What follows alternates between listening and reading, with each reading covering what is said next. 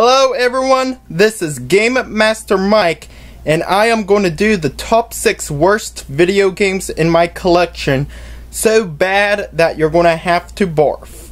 Now I picked out the 6 very bad video games in my collection that are either awful, hard to defeat, or just awful, that the controllers are just plain awful. Now, as you can see, here are some 6 games that I'm going to review. I am going to do a countdown. Starting off with number 6. Pac-Man 2: The New Adventures for the Sega Genesis. Yes, basically you control Pac-Man. Namco was trying to do an experiment with a platformer. Well, that did not work, but you control Pac-Man by a slingshot. You grab items from it. And also in this game you can also play the classics Pac-Man, Miss Pac-Man, and Junior Pac-Man. Well, as you can tell that, when he's pissed off, he won't listen to you. Yeah. He gets like really pissed off easily in this game. Well, he doesn't pay more attention to you. And you control by having to look at him and everything. So yes, this game I'm going to say is awful, and he can't basically jump by hitting him with the slingshot. Well, that's how it is. Alright, number 5. Resident Evil: The Umbrella Chronicles. Now this is an awful shooter, side-scroller. As you can see, you control Chris Redfield and some other people. And basically, the final boss, if you screw up on this game very badly, then you gotta reset the entire game. You cannot reset the chapters or anything. You just have to start all over from the beginning. Yeah, I played this once and I got to the final boss without any ammo. You cannot restart the chapter or anything. So this is just not great. I'd prefer the other Resident Evil series coming out. That's out now. Cannot wait till Resident Evil 6 to come out. Alrighty then. Number 4 will be Doom for the Sega 32X. Now, I like the other Doom games. The one on the Super Nintendo is very more improvements, and the music is better than this one. The music here sucks. I'm telling you, the controllers and the shooting is delayed. Everything in this game, not like the other Doom games. It's just plain awful. The stages, some of the stages are like glitchy and everything.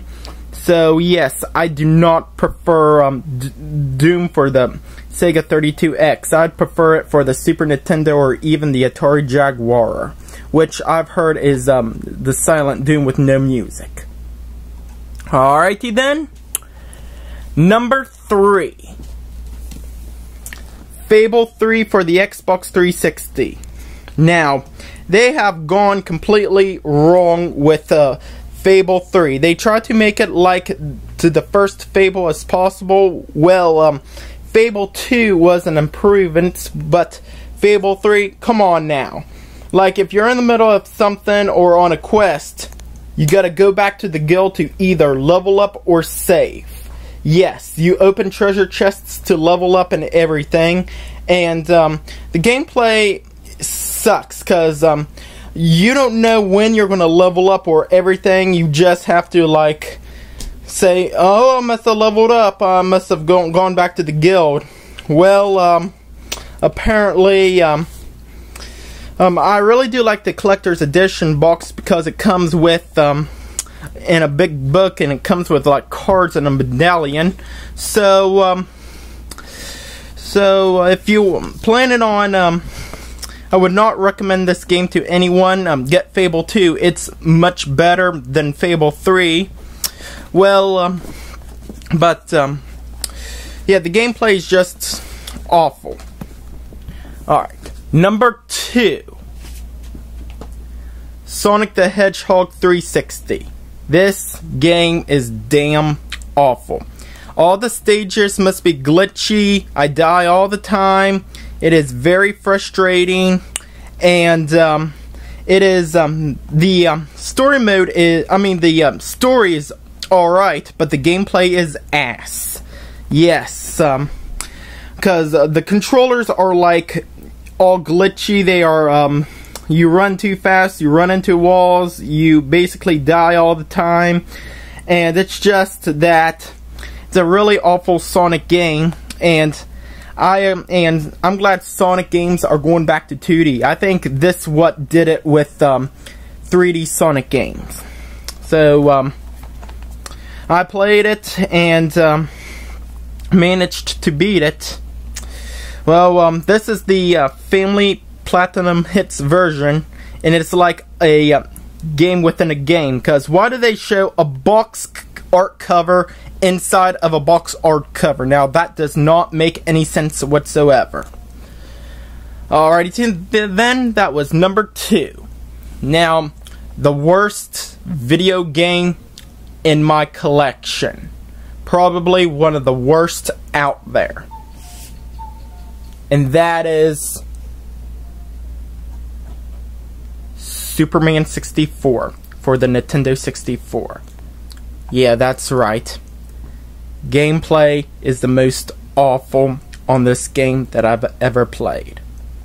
Now, like AVGN says, you fly through rings, pick up cars. Fly through rings, pick up cars. Same with the training mode and any other modes. Seriously. If you go through the ring and there's 1 second left, it doesn't count. You still lose. Yeah, that's right. And the water and everything is all awful. The glitches, I think, are out of control and everything. And it is just unbeatable. Yeah, that's right.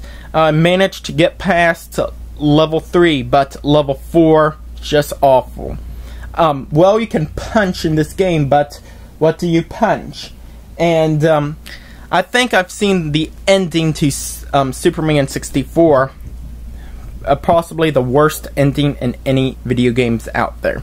I'd say this is probably, besides E.T. and Cheetah Man 2, the worst video game out there. By the way, not too long ago I found this at a vintage game store for $1. Yeah. And it's pretty bad. I've seen some reviews. Well, folks, there you go. That is my top 6 worst video games in my collection. And thank you for watching this countdown, and I will do more soon.